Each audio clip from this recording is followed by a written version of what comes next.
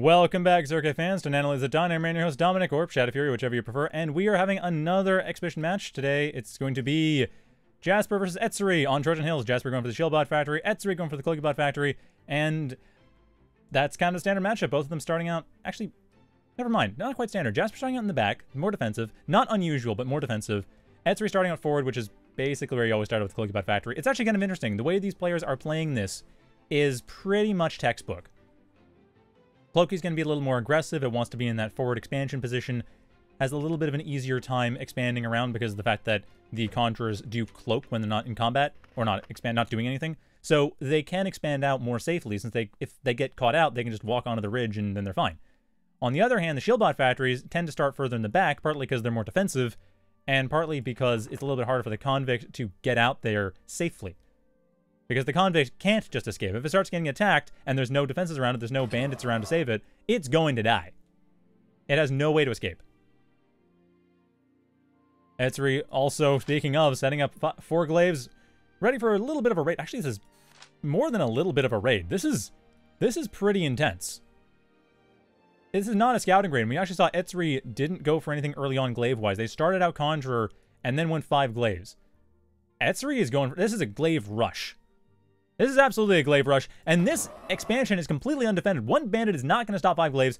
The other bandit over in the corner. Everything else in the production queue is going over to construction.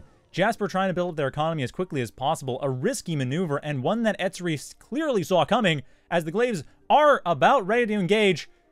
They are coming in here. Should be able to take out a metal extractor before the bandit even gets to them. And there's the bandit goes down. Convict soon afterwards. Taking out that Convict means that this expansion is essentially completely unattainable until about a minute or two from now. And that is huge. I always say, go for the Constructors. Because if the Constructors go down, it delays the expansion so much more than if you just take out metal extractors. Unfortunately, these glaives did not go in as fast as they could. That means the Outlaw is up. That means the glaives have basically no way of getting through here. EtSuRii quick enough on the draw to make sure they're avoiding that Outlaw. But that was kind of close. Unfortunately, if EtSuRii had attacked, they might have been able to take out a metal extractor or 2. Wouldn't have taken out the entire base. Jasper's commander would have survived. Barely, but would have. However, it would have still been some damage. That being said, I respect what EtSuRii has done. I respect their decision. They are not overextending. They're keeping their glaives around for a contain. They're making sure this expansion doesn't get taken for free. Scouting around to make sure there isn't anything else being built out under their nose that Jasper is just doing sneakily. And I like that. At the same time, they are also making sure that their economy is going and expanding a little bit faster, though I find it interesting. We're seeing EtSuRii jump over to the corner expansion as far away from their main base as they can first. That makes sense. EtSuRii, and normally that'd be a bit risky, but because EtSuRii went for the glaive attack, they can easily just take this expansion without thinking Jasper's going to counterattack, because why would Jasper be attacking them when Jasper themselves are under attack? So EtSuRii playing it out. Kind of risky, but definitely worth it, because now they have control over the entire backside of the entire north side of the map, which is exactly what they want. Same time, keeping pressure on Jasper so that Jasper has to really work for it if they try to do it themselves. I mean, again, they need these Outlaws. That's 500 extra metal just to secure these expansions, while EtSuRii going for the lightest possible defenses, getting a Lotus, and that's it, at the farthest away expansion. On top of responding properly, getting up all these Ronin, I would kind of like to see a couple Reavers as well. Because ultimately this is going to be... Oh, they're saying Bandit Outlaw. I was going to think either Thug Outlaw or Bandit Outlaw. And either of those cases are good cases for Reavers. And okay, there they are. Okay. Looks like EtSuRii was thinking the same thing. They just wanted to make sure I had a solid Ronin force first. And that makes sense. Jasper, on the other hand, they're actually managing to hold on. The extra little bit of metal on the Outlaws has certainly paid off. I would like to see a bit more in the way of defenses, but the Outlaws at least slow down the harassment.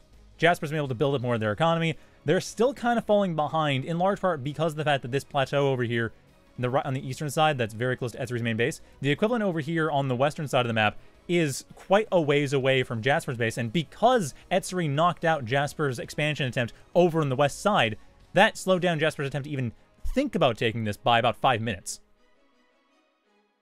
So, that was a really well thought out raid coming out from EtSuRii there, and it's still working beautifully up to now.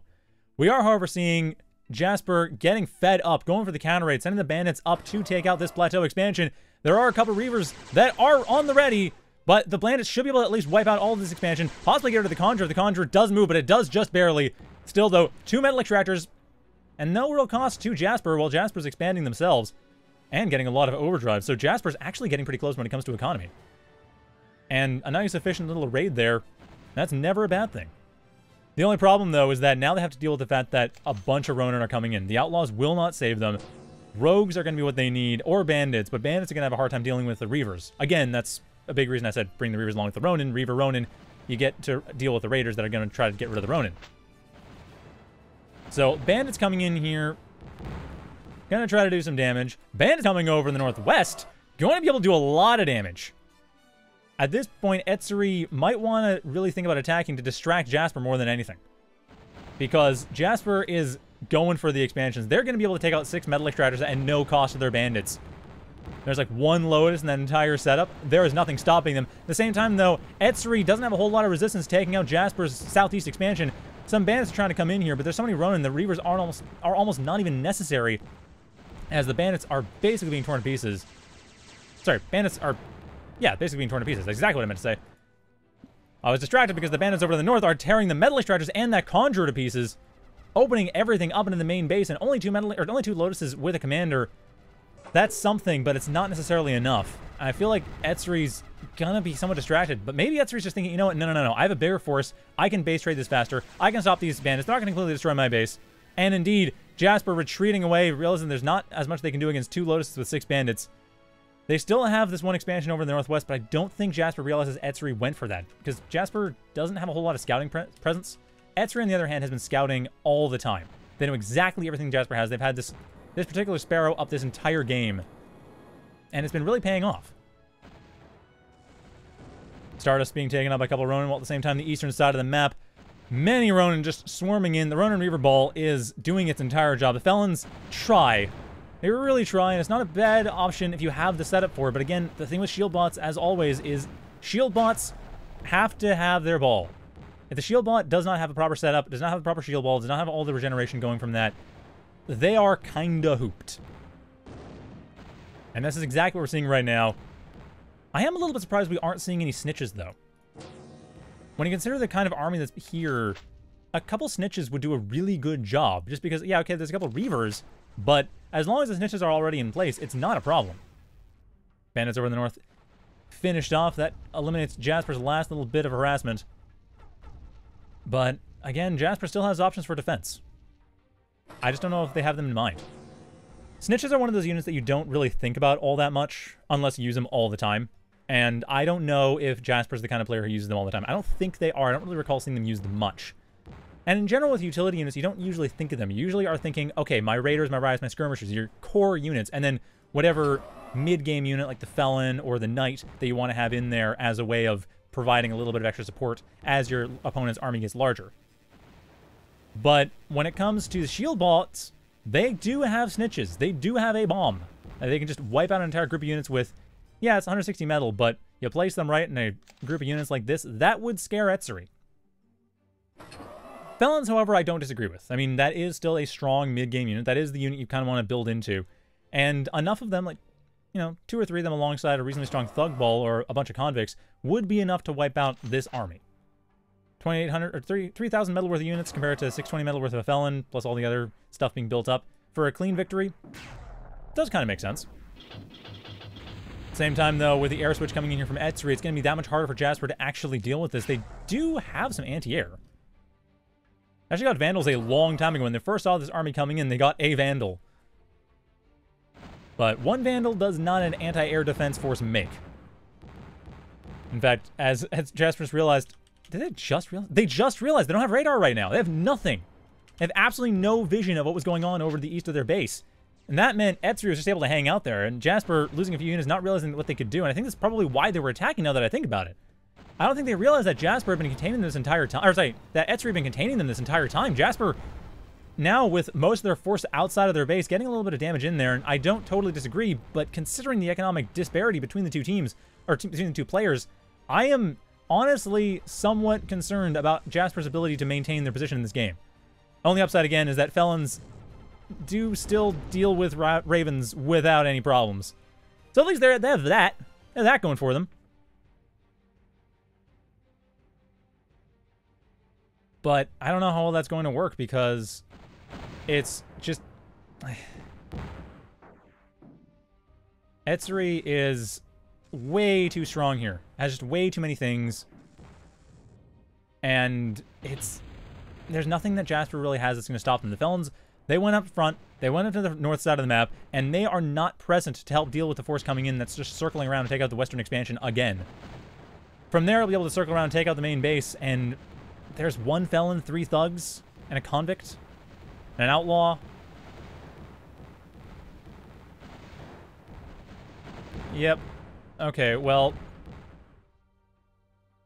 With that, it's going to be... At least a lot of rogues. That's something.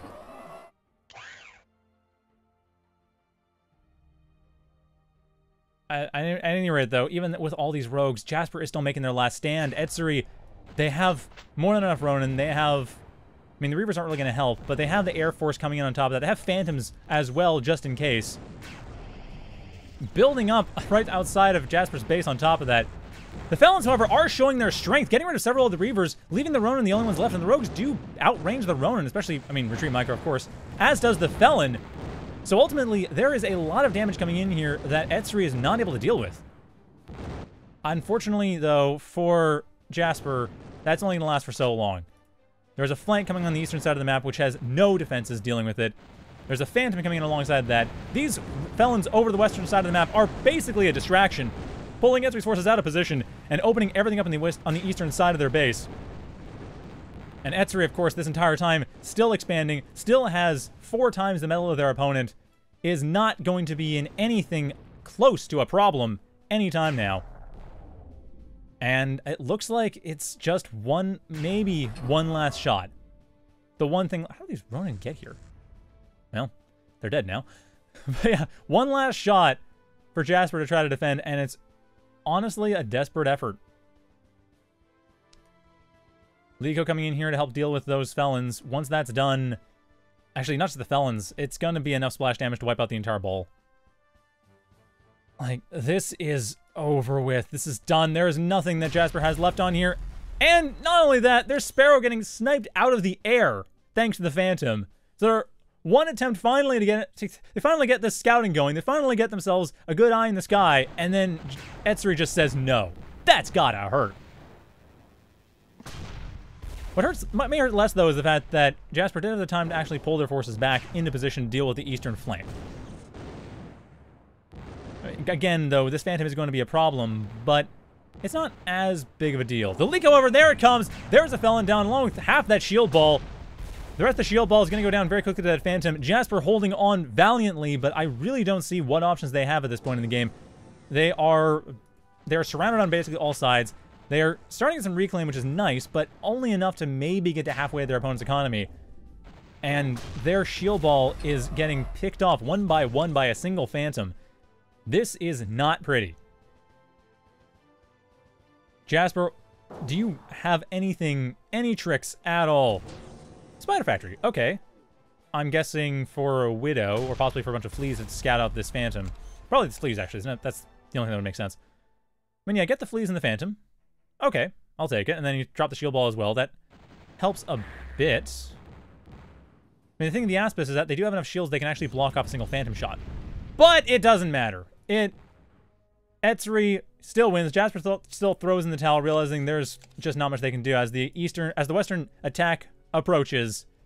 And that's it. EtSuRii takes it quite cleanly, too. Wesley in the chat. Wow, Cloaky didn't lose. No, they didn't. I mean, to be fair, Trojan Hills, I'd say, is a map that actually is quite strong for Cloaky. But yeah, Cloaky didn't lose. It was actually really good adaptation by EtSuRii. They didn't really go for a lot of direct scouting. They just went for it on... They just went for it on the other... What was I going to say? They went for the harassment later on. They didn't go for early scout, as you often do with 1 or 2 glaives. They went for 5 glaives off a Conjurer start. A bit of a risky play. They did rely on Jasper not going for harassment themselves, and also on Jasper getting kind of thrown off balance by the early raid. But the fact that they did that and then scouted out and saw, oh, the Outlaws are coming, switched state to Ronin, I mean, EtSuRii was just playing that really smart. And they got that first Constructor. Again, early Constructor kills are a huge deal. Especially when your opponent is playing Shield. I mean, the thing is, the Shield's anti-glaive capabilities are the Outlaws, and those are slow. And we saw 750 metal was poured into the Outlaws. I mean, that's 10 metal extractors. That is 10 metal extractors that could have been taken for the cost of those Outlaws to protect them. Even when you consider the Lotuses. Or, wait. Well, Lotus is like 150. Anyway, even when you consider the Lotuses... You'd think of these prices memorized by now, but there are a lot of units in this game. Sorry, Lotus is 90. Even Lotuses, that's still 5 metal extractors with a Lotus each, and usually you have 1, maybe 2 Lotuses per 3. So, that was a huge blow. That would have been this entire peninsula, maybe some of the center. Instead, the Outlaws had to be made, and that completely slowed down. That stalled Jasper's economy. But that game is now over. We are moving on to the next and last one for tonight. It's going to be a bit of a shorter stream today because I am a little bit...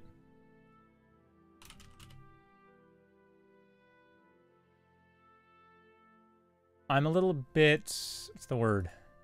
Sorry, I'm blanking. Let's go to the next game. Next game is going to be... What are ye?